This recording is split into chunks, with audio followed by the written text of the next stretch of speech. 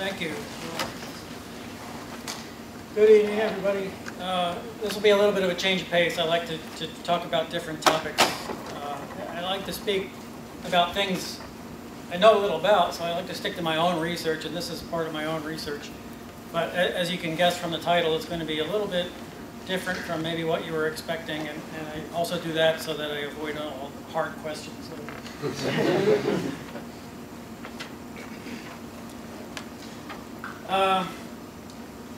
Obviously, right now there's a major outbreak of Ebola, but there was an earlier one in 1976. So these pictures were from 1976 and not from the current breakout. At that time, there was a 44-year-old man named Ebola who died 2 weeks after he developed flu-like symptoms. And you know the flu-like symptoms are the first sign. This was in Zaire, which is in Central Africa. It's a different part of Africa from where the current outbreak is. But the cultural norm for a funeral was that the family prepares the body, and then afterward there's a communal wash basin where everybody washes their hands in a common pool of water. And as you know now, right now a lot of people know a lot about Ebola. As you know, it's spread through the direct contact with bodily fluids. So they cleaned up the deceased, they washed their hands in a common wash basin, they started spreading Ebola. And at that time, there were only 318 cases, 280 of those people died. The current outbreak, there have been over 13,000 cases, and over 8,000 have died. So at that time, everybody was running scared because of Ebola. The sky was falling. That was a really minor outbreak compared to the current one. It still is very dangerous because of its mortality rate, but it's really not that infectious. If you believe what the CDC says, you have to have direct contact with bodily fluids in order to catch Ebola. Now the same year, and this was familiar to me because I was a high school student at this time and I lived in Philadelphia, the big news was Legionnaire's disease. It still pops up every now and then. Started at the Bellevue Stratford Hotel, that's it there on the right. They had no idea what caused this. People started getting sick at a convention, the American Legion Convention, that's where it got the name. I think it was something like July 29th of that year, people started getting symptoms. And they couldn't figure out what was causing it. They were getting very sick, and by August 2nd, so only 4 days later, the Centers for Disease Control was very worried about this. It hit national news. Word was spreading. People had associated the sickness with the hotel, so they suspected there was something in the infrastructure. And it turns out it was. It was in the ventilation system, the air conditioning cooling units that spray little droplets of water. The infectious agent was in the little droplets of water. It took them a long time. It took them the better part of a year to figure that out. This guy here, he was actually one of the epidemiologists that went in to study the spread of the disease. And he recovered, but his peak fever was 107.4 degrees. If you know anything about sickness, that's beyond what's normally considered survivable. I think like 106 is about the highest norm. So again, it's very dangerous. It's not terribly infectious. You won't get it by shaking hands with somebody.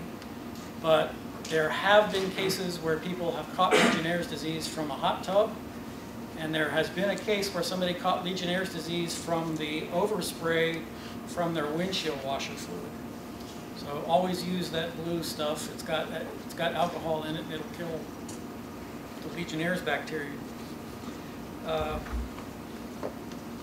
was living in Blacksburg, Virginia at the time, and somebody caught Legionnaire's disease from, I don't know exactly the name of the store, so I won't impugn a name.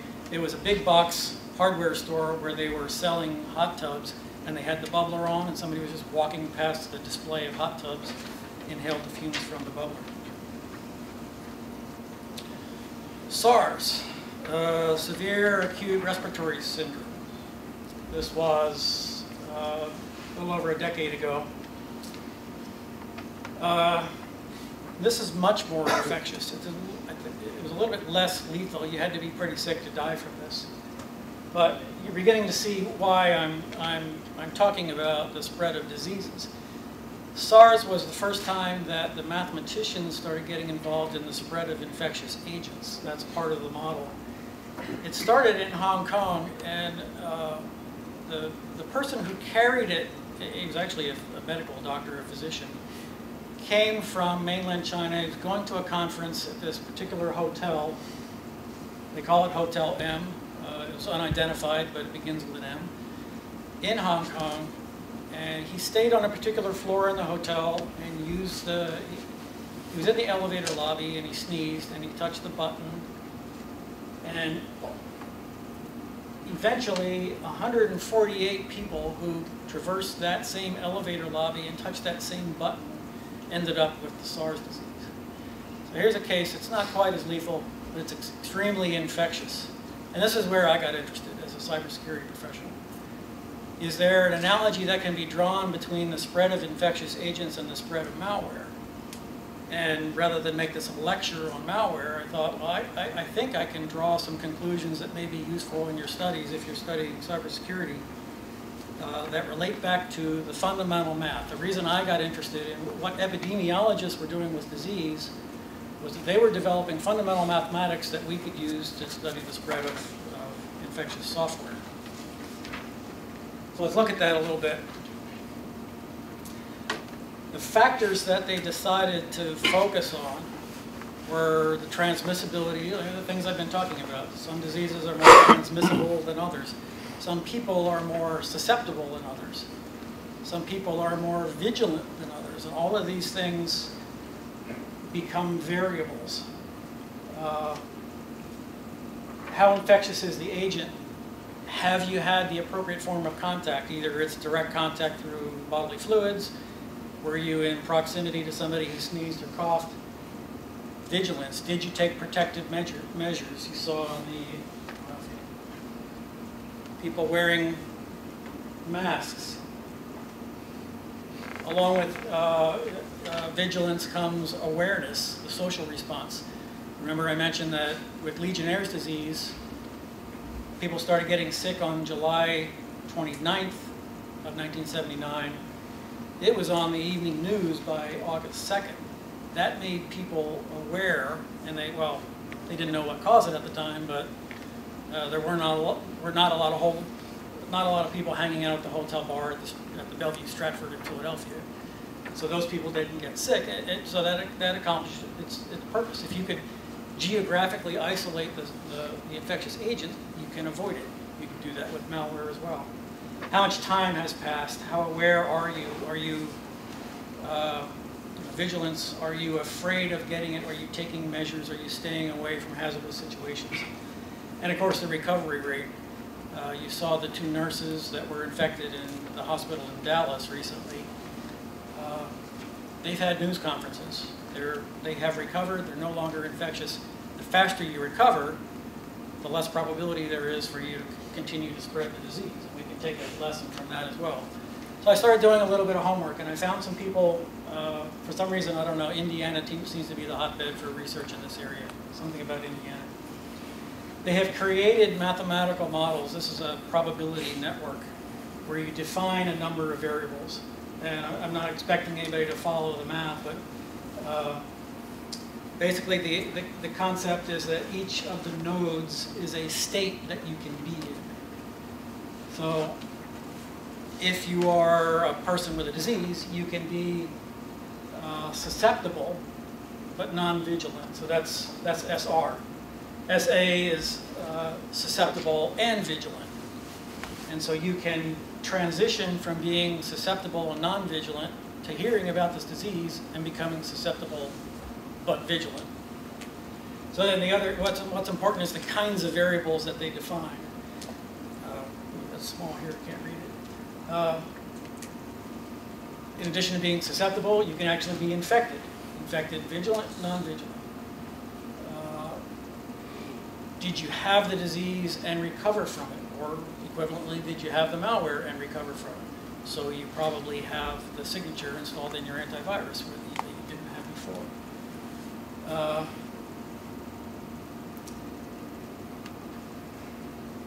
And each of the links is a probability of transitioning. If you're susceptible and non-vigilant, is there a probability of transitioning to susceptible and vigilant? You build this graph up. This is actually one of the simpler ones that I could find in the literature. You create a model of the spread of infectious agents. This actually is a model of the spread of malware. But you can go into the medical literature and find the exact same graphs with the exact same variables, and they try to figure out the exact same probabilities. And they create a formal an equation for how agents spread. I didn't think anybody actually used this, but I was at the Army Research Lab on Tuesday, and I got a presentation from their supercomputing center. And it takes a lot of computing power to run these models. They were actually studying the spread of malware and showing on a map where you would expect things to spread. It depends on how big your networks are and how your internet service provider is connected and where your backbone is connected and so forth. And that relates to that contact variable. So everything that you have in medical epidemiology, you have in the cybersecurity world. So, like all academic papers, at the end, they concluded a lot of interesting things about the analysis that they performed. And if you care to look up those papers, there are some interesting, well, dozens of conclusions. I picked out some of the more relevant ones to malware. Central reporting is very important. In epidemiology, we have the Centers for Disease Control in this country, and you have the World Health Organization internationally. And emergency rooms have to report cases that they see on their radar. If you go into an emergency room with the flu, your flu is reported to the Centers for Disease Control. Everywhere around the country, all of that information is aggregated. Next year, when you get a flu shot, your data was part of the formulary for next year's flu shot, because they know what strains occurred the previous year. The World Health Organization does that worldwide. There is no such thing in cybersecurity. I had an opportunity to work with Senator Gillibrand's office when she was drafting a cybersecurity bill for Congress. There have been 13 of them introduced. None of them have passed because people are concerned that central reporting, well, if you're a company, do you want other companies to know that your system has been compromised? I don't particularly want people to know that I have an infectious disease either, but there are reasons that that data should be used in a centralized way, and those mathematical models have proven that out. It's very effective in helping prevent the spread of infectious agents if somebody gathers all that data. Remember the other variable, vigilance? Somebody gathers all that data and says, hey, a bunch of American Legionnaires who are getting sick in a hotel in Philadelphia, be careful, wear a mask, do something to make yourself more vigilant. Small groups of users engaging in risky behavior threaten the entire population. Obviously, that's true in cybersecurity. Somebody who is a vector for an attack can result in the spread of infectious agents in an entire LAN or subnet. That's true with diseases as well. Somebody gets on a plane and doesn't tell the security agent that they've been in West Africa and has the sniffles. One person can spread to an entire continent. Some things I took particularly interest in the malware world. Patching and recovery should be as easy as possible, even if you have unlicensed copies. There used to be that if you had a bootleg copy of Windows, you didn't get all the patches. Well, Microsoft, suck it up. People have bootleg copies. You're better off distributing free patches to people who have illegal copies because it makes you less vulnerable overall. Publicity is good. Generate a social response. It spreads vigilance. It makes people aware so that they go and they update their signature files, or they'll install adware blockers or refresh, go to a different antivirus. Accelerate the recovery rate. If you find you've been hacked, well, your chances are you're not working too well on your system. Recover as quickly as possible. It makes you less infectious. And then passive protections are not sufficient. You really need people to be aware of it. A firewall is not enough. That's a passive protection. You need people to actively go out and spread the word. Well, those were lessons learned from medical epidemiology, and they're really valuable in cybersecurity. So why am I bringing all this up to you as a group? Well, look what went into this study. I think you can see the relevance. This was a research topic of mine. What did I study when I was doing the research? There was graph theory. There were probability networks, probability and statistics. Those were conditional probabilities interacting with one another, so it got very complicated. Ended up with high-performance computing problems. That's conditional probabilities in discrete time is one problem. In continuous time, the way the medical epidemiologists do it, it's a coupled high-dimensional differential equation. Well, that's interesting for the study of malware, right? Epidemiology itself, bringing in medical professionals, sociology, what the interaction between people is, economics, what motivates people to patch their software. And one that I left out that I think is very interesting, politics. Why hasn't there been a successful cybersecurity bill? We can go to medicine and show that there are measures that are very effective, but for privacy concerns and economic concerns, there's a lot of resistance to it. We haven't gotten to the point where we can convince the computing community that a central database is critical to their operations. It's for the common good. There are a lot of good reasons not to want to report that you've been compromised. There actually are some systems like the Defense Industrial Base Voluntary Cybersecurity Database. Defense companies can voluntarily opt in when they get attacked or compromised. They share this data in an anonymized form, and it's been shown that that helps prevent attacks. So it's been demonstrated that it works, and all of that can be traced back to this mathematical analysis of susceptibility, vigilance, and recovery rate. So I stumbled across, I hope this works. All right, these are people who are vigilant, right? They got the mask. There's a small group of people who are going to compromise the whole deal. But he's not taking care, so he spits in the street. So no matter what your best intentions are and the protections you take, sometimes you just can't get away from that one person who's going to touch the buttons and cough all over everybody. I'd be happy to take questions, or It's just bad luck. see the way she moves aside. The woman standing next to her. Like moving it one step aside is going to protect her from it. I don't think they expected that.